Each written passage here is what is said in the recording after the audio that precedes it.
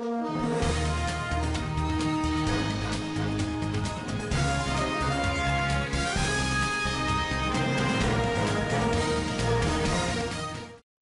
Emmerson Mnangagwa was re-elected on Saturday, according to the Zimbabwe Election Commission (ZEC), with 52.6% of the vote in a vote that detractors have dubbed the sham and foreign observation teams have decried. Nelson Chamisa, the head of the Citizens Coalition for Change (CCC), was Mnangagwa's major competitor and was trailing with 44% of the vote, according to ZEC chairperson Justice Priscilla Chikamba. In addition, ZANU-PF gained 136 members in the national parliament, compared to the CCC 73, depriving Mnangagwa's party of the necessary two-thirds majority to rewrite the constitution. Since one of the candidates passed away, the race for Good to West was cancelled. Following the announcement, Mnangagwa was scheduled to speak at a news conference, but it was postponed because of claims that he was too exhausted. The election was anticipated to put an end to Zimbabwe's crisis of legitimacy brought on by Mnangagwa's contentious victory in 2018. Zimbabweans now live in terror of the future as a result. SADC observers declared the election to be invalid in an extraordinary preliminary report. In a blistering assessment that infuriated the Zimbabwean government, they cited the late opening of polling booths in opposition strongholds. A biased court, interruption of opposition demonstrations, lack of coverage of opposition rallies in state media, and ZEC's lack of independence.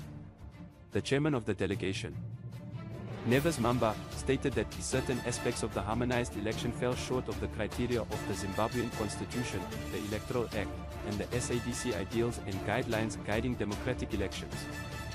Despite acknowledging that the voting process was mainly peaceful, observers from the Carter Center, the Commonwealth, the African Union, and the European Union nevertheless voiced harsh criticism. James Risch, a prominent U.S. senator, suggested on Friday that the international community review its relationship with the Mnangagwa administration and consider new sanctions. In a statement, Fish called the election a sham and added, "We must review all aspects of our partnership with the Zimbabwean government that defies its people's will and flouts its laws via acts of violence, looting, and impunity."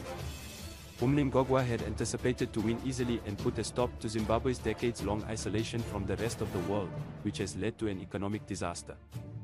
Such expectations have been dashed by the disputed election, which has created the conditions for a rocky new 5-year administration. This will be Mnangagwa's second and final term as president because of a 2-term restriction established by a new constitution that was approved in 2013.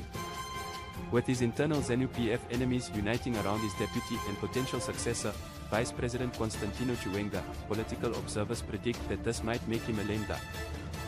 The survey was closely followed in Southern Africa as a gauge of public opinion toward Mnangagwa's 80-year-old ZANU-PF party, whose 43-year dominance has been undermined by a faltering economy and accusations of tyranny.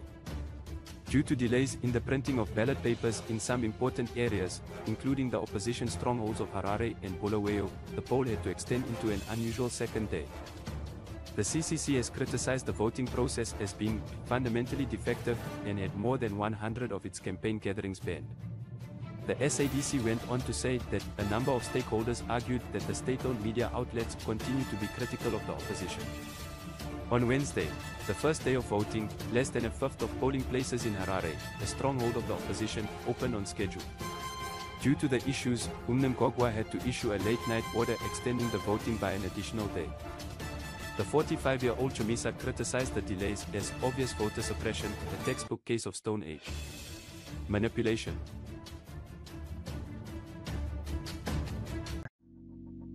Let it go.